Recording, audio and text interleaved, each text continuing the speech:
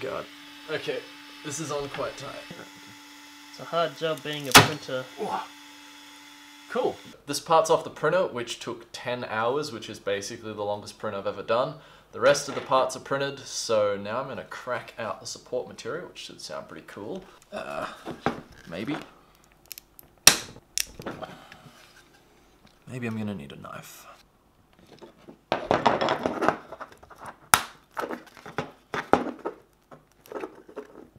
Going for it! Oh, there we go. Perfect. Awesome. Look how well that came out.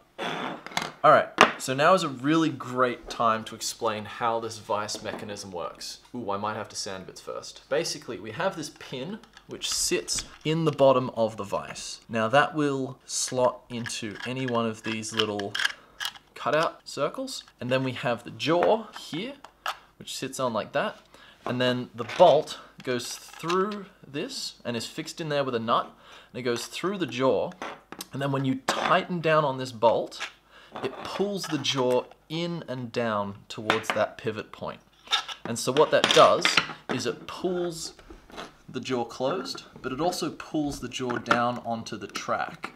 And so what that means, you don't get any rise. So the jaws will remain parallel, which is really good because when you clamp something up high on a normal pushing from the back thing that's of low quality, you'll find that this jaw tilts upwards, which is no good because then the thing can just pop out the top. So I've noticed that this, which I deliberately dimensioned very tight, oh no, that's fitting on. I'm going to give this a little bit of a sand, just a minute fraction just to open it up a little bit, and I'll put this all together.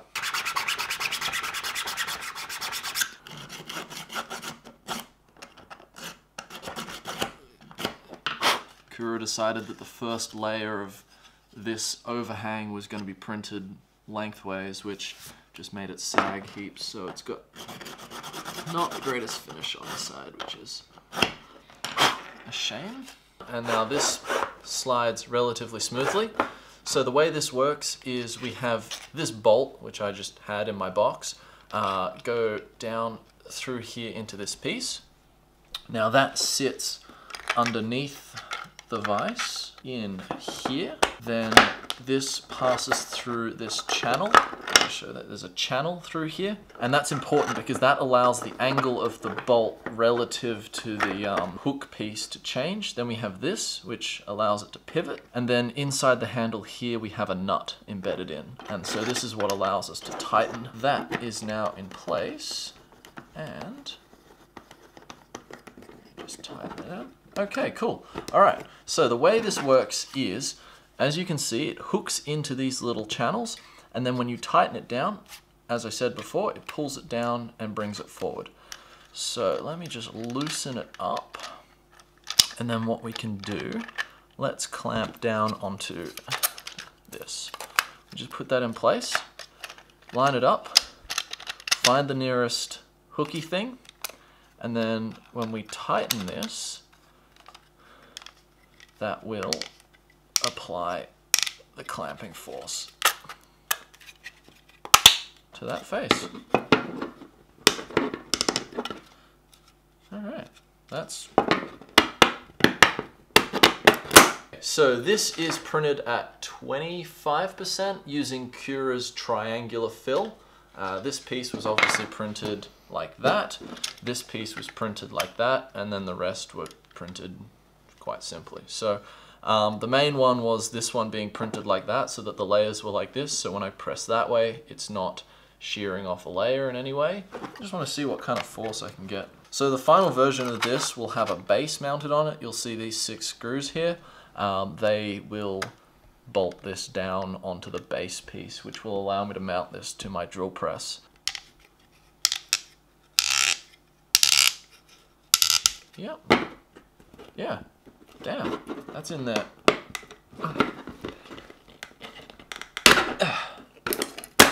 Really quite securely. And I'm sure you saw that snap forward when the pressure was released. So, and also, when you mount something to drill it, you'll notice there's nothing in the way. So I could have designed this thing to just a shallower angle so that it pulled it more forward instead of more down, which, you know, would have helped the actual clamping force instead of the pulling down force, but that would have meant that this block sticks out into the area that gets drilled, which is no good. I could have also made this block much fatter, but then that just makes the thing longer, so that's no good either. Looking at it just then, I noticed, I think if we get a fault, I reckon it'll probably be along this. I'd say that's the thinnest part, so when it's pulling down on it, that could pull that up. Like, I think if anything was going to fail is not that, it's probably this part here. This pivot part where that is being pressed on. Really thin part? Yeah, it's just small, and it's taking all of the load in basically just the area of that circle. I mean, this is split over 2 bars. These bars are quite strong. I was pulling on them with my hands, couldn't break them. This is actually quite strong because of the direction of the print.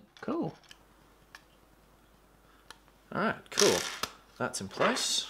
Then we have the jaw that slots on. And there we go. One vise. That is so cool. Alright, so I've printed version 2, and there are a few subtle changes that I've made since the last version. Alright, so most obviously these are now all printed in blue. I've reprinted these parts here, this pivot part and the pin with 100% infill to give them more strength, because they were taking quite a lot of load and I noticed them flexing. The other thing I've done is added these 2 little markers so I can see where the clear channel for drilling through is. And I've also shortened and then lengthened the handle. That just makes it a lot easier to spin with your finger. The third thing that I've added is this little tab here. And what that allows you to do is just easily pull down to engage the pin on the bottom while you're screwing it in just until it catches. Then you can take over fully just to tighten it down. The last thing I've done is finally added this base plate. That bolts on with 6 bolts just through the bottom there.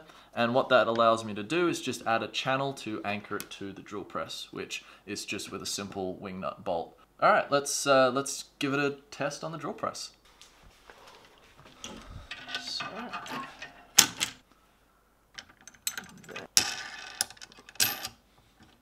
let me fasten that down. Perfect. And then that can be as tight as it needs to be. You need one on each side? No, well the idea is you just want it to hold it in place. So you just do that and then you clamp it down. It won't move. Let's drill this. This is the version 1 jaw. So this will be a bit cathartic as well.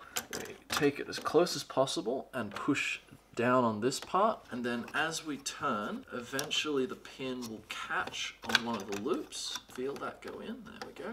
Tightens in and down very securely. That is nice and flat.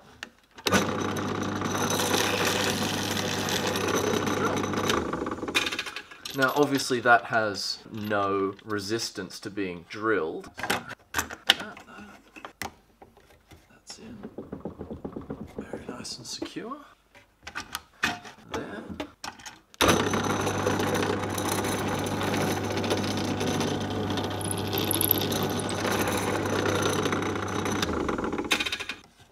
Drilled hole. It works! Yeah, it works. I'm really happy with it actually. I've been playing it with it recently, so I'm not super crazy excited because I knew it was going to work, but hey, I designed this thing, someone else came up with the idea, but I think I've made it a lot better than the original design. This model will be uploaded on my Thingiverse and Imagine page, and if you want to download it and print it out and see how it goes for you, do so and let me know. I'd love to see anyone who's built that. That would be so cool for me, you know, as a creator. I've made this thing. It'd be really cool to see other people using it, you know? Share it to us on our Facebook page. Yes, yeah, if you do make one of those, as well as the Thingiverse makes, and I think Imagine has a makes thing, share it to our Facebook page. It'd be really cool to see, and, you know, I love seeing this sort of thing. Thanks for watching. I hope this was educational enough, and I hope printing will allow you to make something of your own. You know what the next phase is? Like, almost like milling adjustment. Turn knobs on each side so then you can position the hole exactly on a viced piece. Yeah, I mean, that's the crazy thing, right?